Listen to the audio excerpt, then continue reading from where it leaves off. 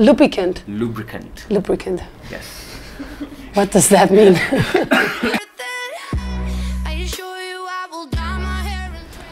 It was just, seriously, just something that happened very organically when I became a teenager, that I was super, for some reason, I don't know why, I was just super drawn to, you know, people dressing differently and like just, I don't know, that whole rebelliousness just was very intriguing to me. Sonic Youth was like my main big inspiration, because I loved how they would, you know, combine art with music and experiment, and, you know, male voice, female voice, and the fashion and like everything with them.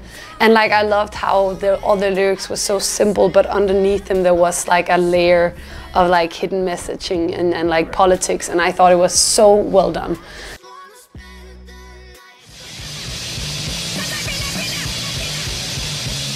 It's really cool. I thought it was super cool. I loved the way she did this thing, and it sounded so cool, like shouting and like that. I mean, I think when I listened to it, I was like, oh, this rhythm and this vibe is very easy to get into. I feel like I've experienced similar kind of vibes, and you know, and like it. But yeah, this person had a fucking cool voice. Right.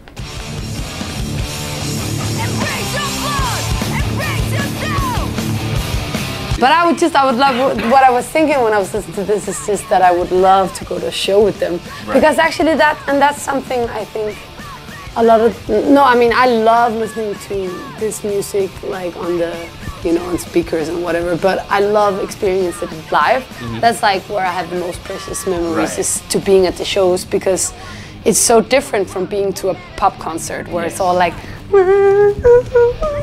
you know, like where these, like as I remember it in Denmark, you know, going to these shows and everybody would just like, you know, like pogo and box into each other and like fall on the floor and like, you know, and like just being in the room and sweaty and just, that was such a big part of it as well.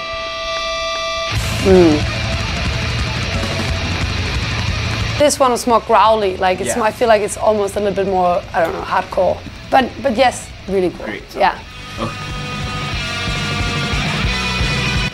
It's funny, like actually everything that you played me kind of reminds me of something that, you know, like reminds me of a how would you say, like a subgenre of what I used to listen to in Denmark by Danish punk acts, like, and you know, all these different kind of variations of this, you know, scene. I could only catch a couple of the words, but I mean, and again, I should say, like, when I grew up and being in that scene, like, it was very much about being political. Like, more or less all the bands, the Danish punk bands that I would listen to were like being super political in their lyrics. So I think that kind of goes along with it. So it's nice that these are, even if it's not something that you do a lot, you know, here in Singapore, then I think it's really cool. Again, like as I just said before, like, because this reminds me so, I mean, at least it brings my thoughts back to this, we had this band in Denmark also, where they would also do this thing where it's like call or respond, like one having a darker voice, like being like, and then on the other hand, like replying back, and it's just, it's so cool. It's just funny that, you know, I grew up like on the other side of the planet, and you have, you know, it's just nice, yeah. This seems a bit more experimental. Experimental, yeah, that's the word. Actually, again, that would remind me more of like a vibe of, you know, in lack of better references, but like Sonic Youth, like something that's a bit more like, it's definitely, you know, that what I would define as some sort of punk, but it has more of a, it's a different feel. It's a different feel and a different chords and different kind of like, sounds, yeah.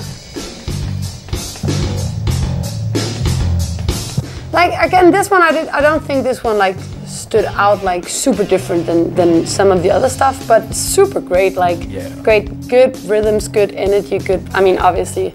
And oh my God, I gotta start listening some more to that kind of music again. I miss it. Like when I sit and listen to this stuff again, I'm like, oh yeah, I totally still know why I'm so drawn to that. Yeah.